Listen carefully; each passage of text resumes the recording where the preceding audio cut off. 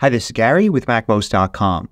Here are 10 things that people often use the mouse or trackpad for, but you can do with just the keyboard. So first, let's start with selecting text. You might be used to using your mouse or trackpad to select text, but you can do it with just the keyboard, which is really handy because you probably have your hands on the keyboard while you're typing anyway. So of course you can use the arrow keys to move the text cursor back and forth. But you could also hold the Shift key and that movement will select text. So Shift right arrow will select one character at a time like that. Then you can type to replace the text or paste or whatever you want to do. You can also use the Option key, and Option and left and right arrow jumps by word. And then if you add Shift to that, you can select one word at a time, which makes it even easier to select. You can of course use the down and up arrows to move through the text as well. And if you use Shift, that will select there. If you use Option down arrow, it goes by paragraph. So if you want to select the entire paragraph, Shift Option down will do it, and continue to use the down arrow to select one paragraph at a time. Another thing that people often use the mouse or trackpad for is when they want to type an emoji or special character. You can bring up the emoji and special character viewer with the keyboard shortcut, either Control Command Space, or you can use the FN or globe key on your keyboard and E for emoji. This brings up the special viewer. From here, you may be tempted to use your mouse or trackpad to select the character or even scroll through. But if you scroll all the way to the top, there's a search box there. And you don't actually have to scroll to the top to reveal the search box. You can just start typing. So if I do Control Command Space and then start typing, it assumes that I want to fill in that search box, and it will do that. And now I get results, and I can use the arrow keys to move around to select the one I want and return to insert it in the text. Now to launch apps, you might be tempted to use your mouse or trackpad to go to the dock to click on an app, or click on Launchpad and then use your pointer to select the app. But you can do it with just the keyboard. The way a lot of people like to do it is use Command Space to bring up the Spotlight menu and then type the name of the app until it becomes the top pick like that. This will work great, and it only uses the keyboard, except that sometimes Spotlight could be a little slow with maybe a second or two delay. Instead, you can use Launchpad. A keyboard shortcut can bring up Launchpad. If you go to System Settings and then go to Keyboard, go to Keyboard Shortcuts here, click, and then under Launchpad and Dock, you'll see Show Launchpad, and you can set a keyboard shortcut. So just double click in here and then set a keyboard shortcut. I'm going to do Control Option Command Space and then done. Sometimes you may actually have a dedicated Launchpad key on your keyboard, depends which keyboard you have. And now you can use this keyboard shortcut to bring up Launchpad and then just start typing the name of the app, just like you would with Spotlight. The difference is that Launchpad can be a lot faster than Spotlight. It only shows apps. It's not going to give you other results as well, and a return will launch the app. By the way, if you find these videos valuable, consider joining the more than 2,000 others that support MACMOST at Patreon. You get exclusive content, course discounts, and more. You can read more about it right here at MACMOST.com/Patreon. Now here's one that most people know about. You can switch apps using Command and Tab. So if you have multiple apps open, hold the Command key down and then press Tab while continuing to hold the Command key down, and you have the app switcher here. And you can select a different app and release, and it will bring that app to the front. But in addition to that, you can also go between the windows in your app. So here I've got two Pages windows open. You can see them both there.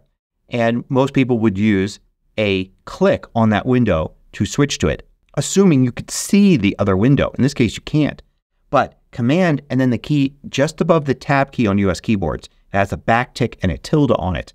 That will switch between all of the windows in the current app. Now a lot of these things you can do in the dock. You can launch an app in the dock. You can also click and hold on one of the apps there, and you can switch between windows. It would be nice if you could use the dock with just the keyboard. And it turns out you can. There's a keyboard shortcut for it. If you go into System Settings and then Keyboard and then Keyboard Shortcuts, and you look under Keyboard here, you've got Move Focus to the dock. And you could turn that on and set it to the default or something else like Control F3. But today you don't need to actually use that keyboard shortcut because there's a different hardwired keyboard shortcut, the FN or globe key and A. use that and it brings up the dock with the previous item selected, in this case Finder.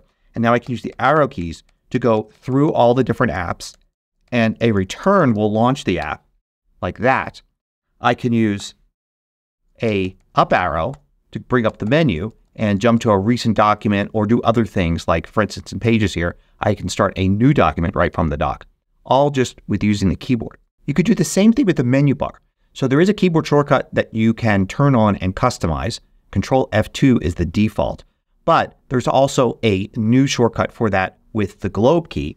Use the globe key or FN key on older keyboards, and then M for menu bar. And notice how the Apple menu now is highlighted. I can use the right arrow to move between menus, left arrow to go back, and down to go into the menus, and return will select. Another way you can do it is use Command, Shift, and then the slash or question mark key on US keyboards. This does the same thing, but it goes right to the help menu, right to the little search box at the top of the help menu. Now you can use the left and right arrow keys and return to continue to navigate through the menu bar. But since you're already in the search field here, you can start typing and it will show you menu items right at the top. So if you're not sure where the menu item is, this is a quick way to find it. But you could also use this to select it.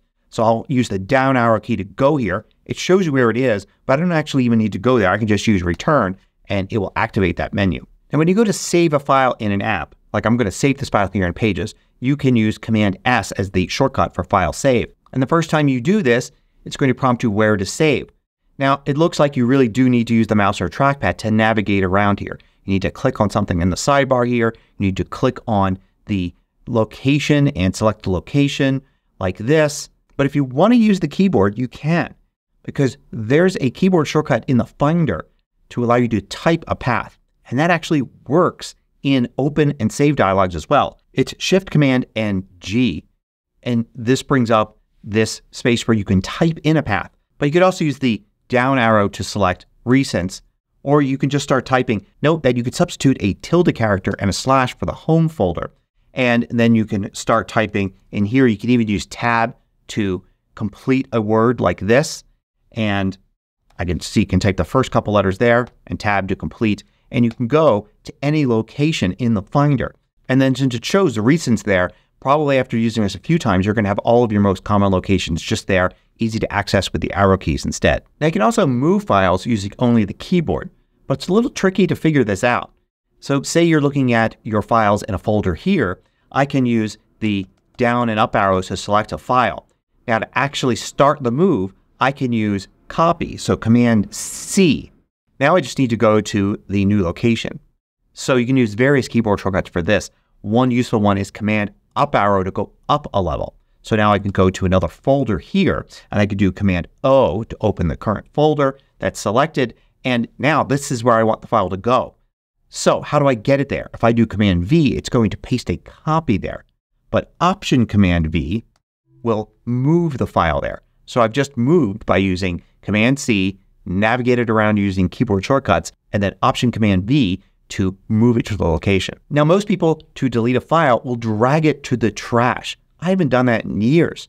The way I delete files is use the keyboard shortcut. So with a file selected, you can go to File and there is Move to Trash. And you can see the keyboard shortcut there, Command Delete. So that's all you need. You have the file selected, just use Command Delete and it's the same as dragging it to the trash.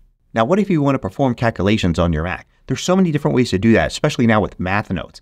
But let's say you don't want to launch the Notes app and create a new note. You don't want to go to the Calculator app, which is a whole bunch of steps to get there. You can do quick math calculations using only Spotlight. Remember I showed before you can use Command Space to bring up Spotlight.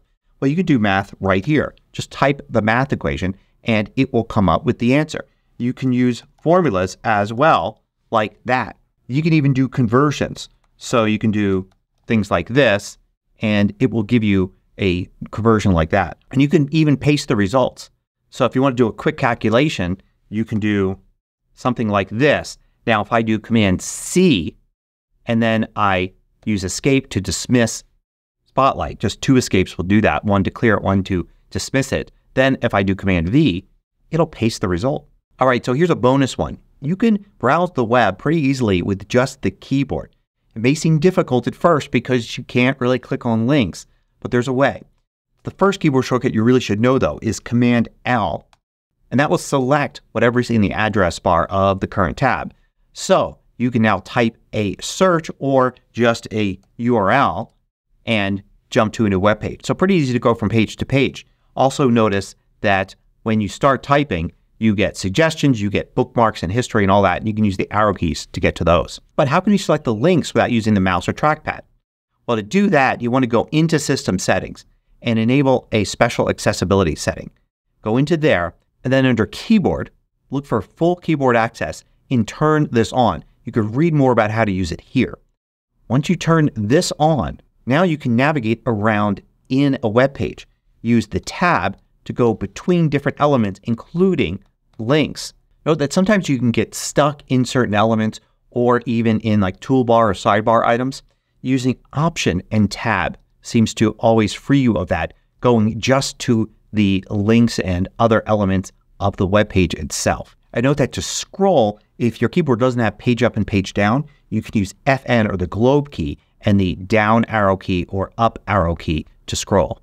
I note that for most other things in macOS, you could also just use the keyboard because Apple's designed macOS to be highly accessible, meaning that people that can only use the keyboard can navigate around and do most things. Hope you found this useful. Thanks for watching. If you liked this video, click the thumbs up button below to let me know. I publish new tutorials each weekday. Hit the subscribe button so you don't miss out.